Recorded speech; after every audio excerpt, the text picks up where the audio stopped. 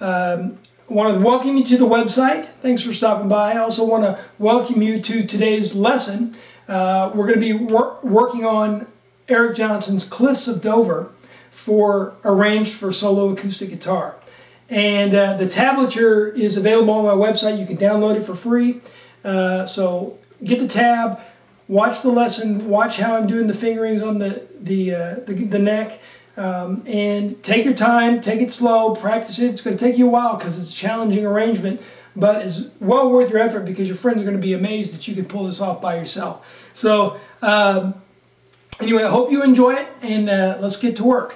The tuning that I'm using is an open tuning. It's C, G, D, G, B, D. That's laid out in the tablature so you'll understand. C, G, D, G, B, D. Okay, so let's get started.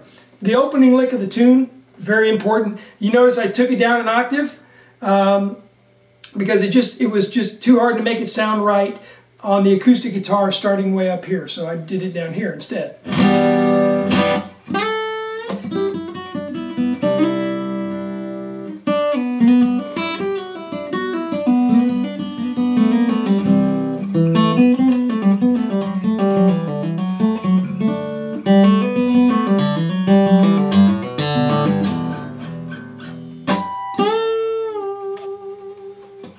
Moving along.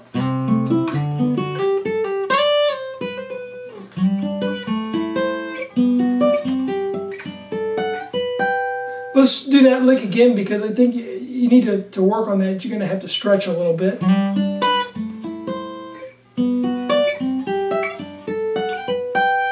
Then here's the famous lick.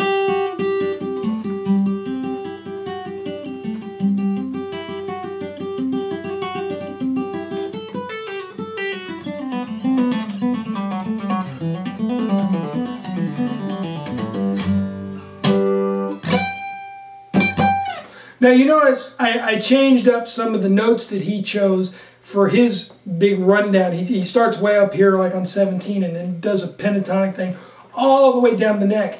Problem is because I started down here, it didn't make much sense to come all the way up here and then play all the way down. And so I had to keep the phrase about the same. I just changed a couple of the notes. And if you play it fast enough, no one knows the difference anyway. So here's that lick again.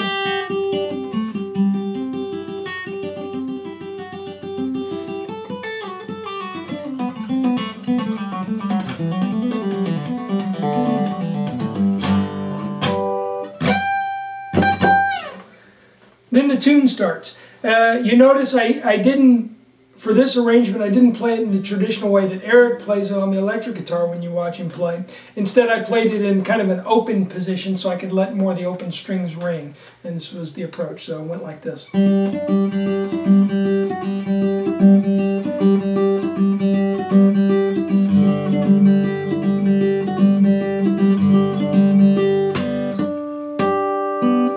Now notice that because the melody is played way up here in the regular tune, I wanted to kind of imply that, but I had to jump down an octave. So this is on and I like the ringing of the open strings, so played with the harmonics.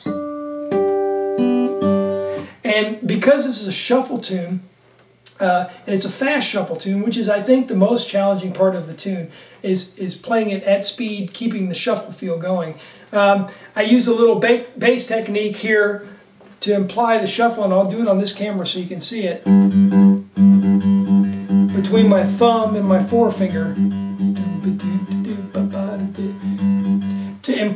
And I did that to imply the shuffle every so often, so people were reminded, okay, do-ba-do-ba-do-ba-do-ba. And so make sure you work that into, it's on the arrangement, it's on the tab, you'll be able to tell. Anyway, so it goes like this.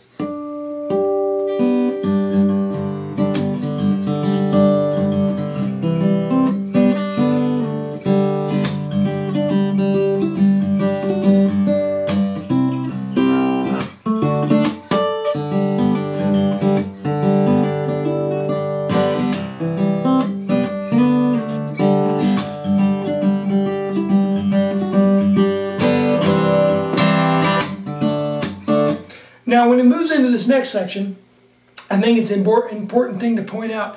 A lot of the times in this arrangement, you'll see the grip that I'm using is more of a blues type of Jimi Hendrix, Stevie Ray Vaughan type of grip, where your palm is, or this part of your hand right here is on the neck, as opposed to a traditional classical technique where your thumb is directly behind the neck and there's space between the neck and your hand. I use that sometimes, but you know, with this, because I'm reaching across the top a lot to grab bass notes with my thumb, you know, I incorporate this technique some. And remember, there's no right or wrong with guitar technique. It's just whatever makes the music work. Okay, so that's kind of how I've always thought about it. So incorporate that into your playing if you've never done it before, and then it'll certainly be very helpful for this arrangement. Anyway, so watch my thumb. Watch how it gets the bass notes on this section, and here we go.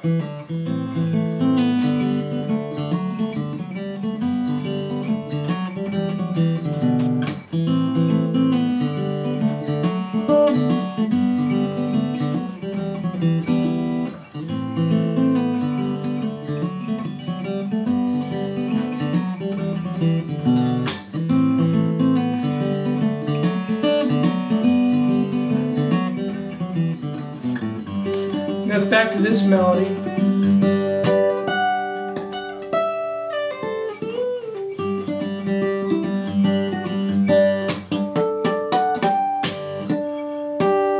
Shuffle.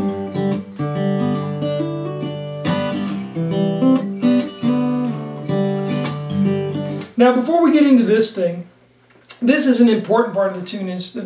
I think the hardest thing to do in the whole piece is to play this line right. Hopefully I'll be able to play it right now.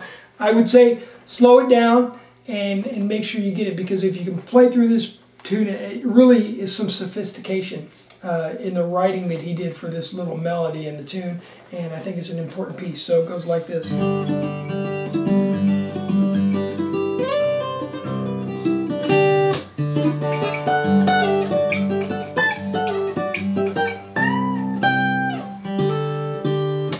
And so slow that way down.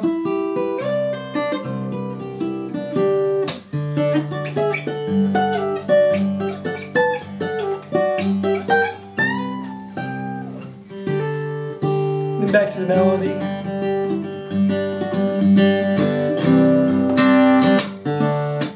Now we're going to go back to the hook of the tune, which is the 2-5-1-6 progression.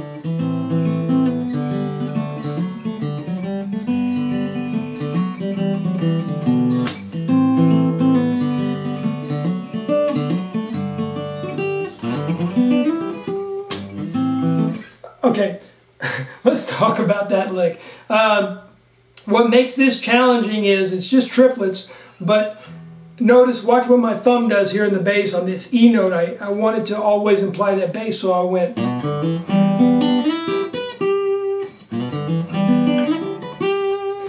And then moving on.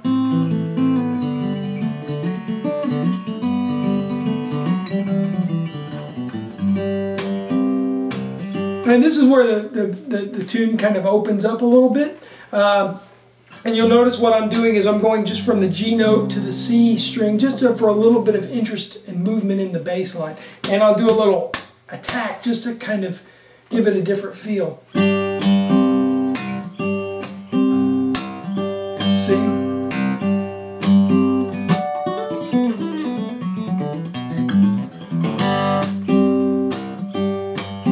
Let's slow this down so you can see how I'm fingering it.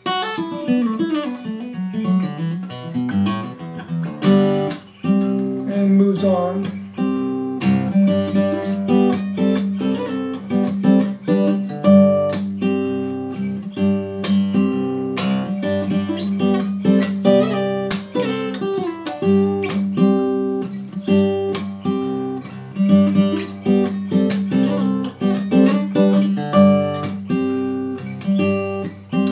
And then he goes into this little thing. I changed up what he played, what Eric played, just a little bit to make it make sense for this tuning once again. There were some things where I did that during the song. It's just, it had to be done. Anyway, it goes like this.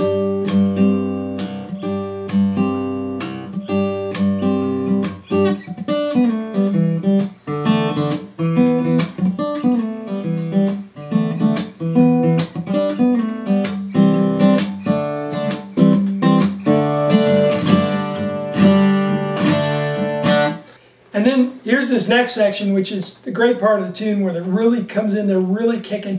And so I wanted to imply what the drum was doing. And so I incorporated this technique that you guys see a lot on YouTube, that a lot of people are using as part of their arrangement style or their writing style. And it's with the percussive right hand playing the snare drum on 2 and 4. And the challenging part of this is because there's a lot going on in the melody, so you're constantly having to play downbeats on 2 and 4 with this part of your right hand to keep the percussive technique going. So just keep that in mind, and I'll try to play it slowly so you can see what I'm doing. And I'll show you my left hand, then we'll go back and play the same thing. I'll show you what my right hand is doing. Okay, so.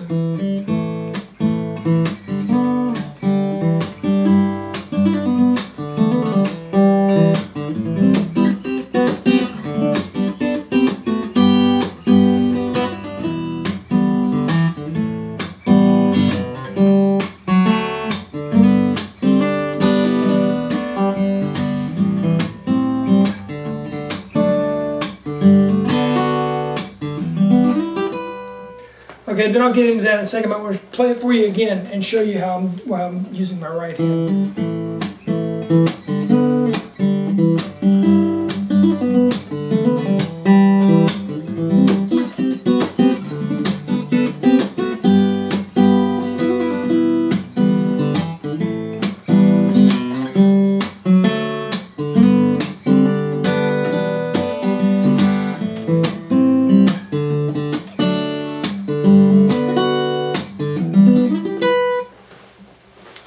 So take your time, slow that down, and work on trying to play that as groovy as you can.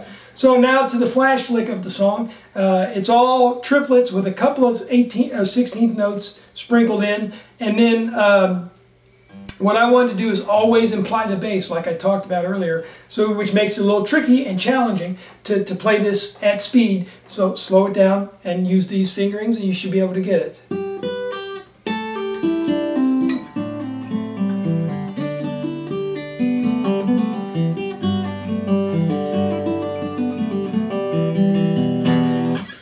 Do it again, it's slow.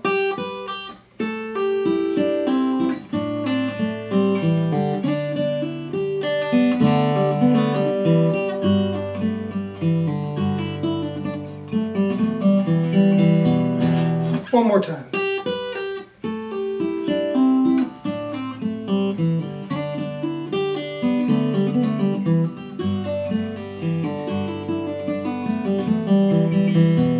Okay, moving on.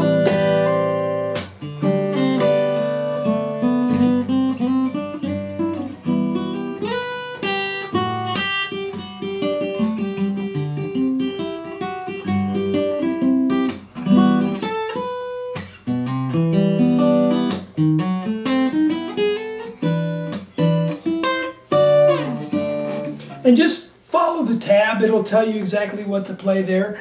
I kind of let the right hand percussion thing kind of fade away at that point in the tune because there was so much that had to go on. You had to make some concession to try to play all the notes. Anyway, moving on to the last 2-5-1-6 hook part. Goes like this. Same pattern.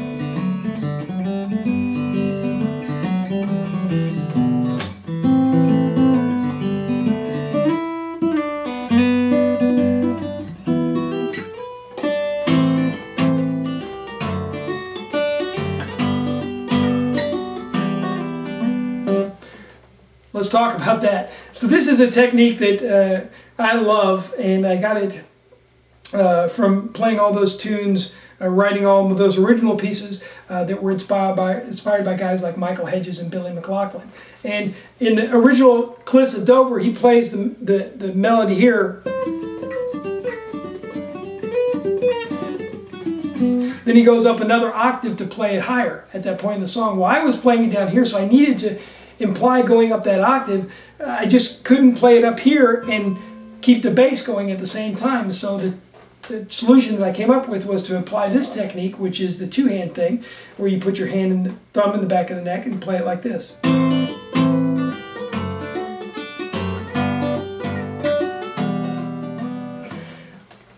if you're able to do that, then that's going to open up a whole new world for you writing your own original pieces too. So I would really suggest checking it out. A minor, G, D with an F sharp in the bass, G, D with F sharp in the bass, E minor. Then the rest of the tune goes like this.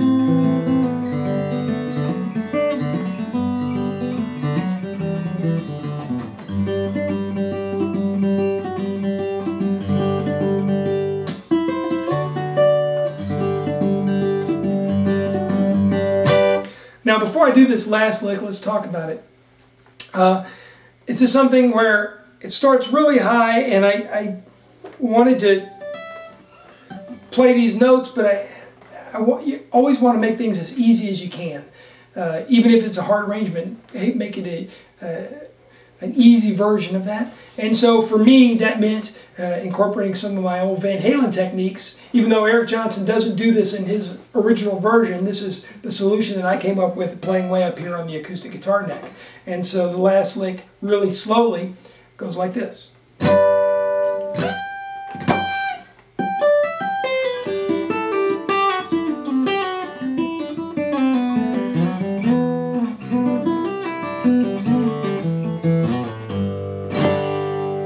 I'm going to do it one more time even slower so you can get it.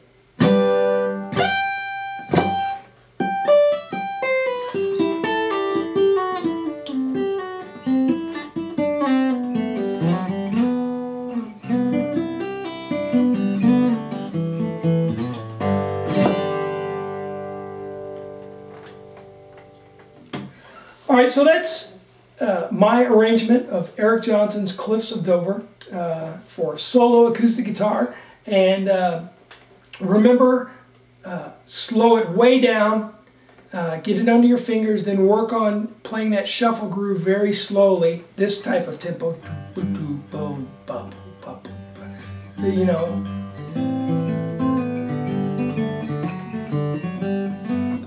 Really slowly, and then work it up to speed, because if you try to jump in and play this tune at 180 or 190 or whatever the recording is, it's just, you're just going to get really frustrated. So don't do that. Be patient with yourself, and before you know it, you'll have it under your fingers, and people are going to be like, oh my gosh, I can't believe he's playing that. So anyway, I hope you've enjoyed the lesson. Thanks for stopping by, RhettButler.org, and look forward to playing for you soon. Thanks, guys.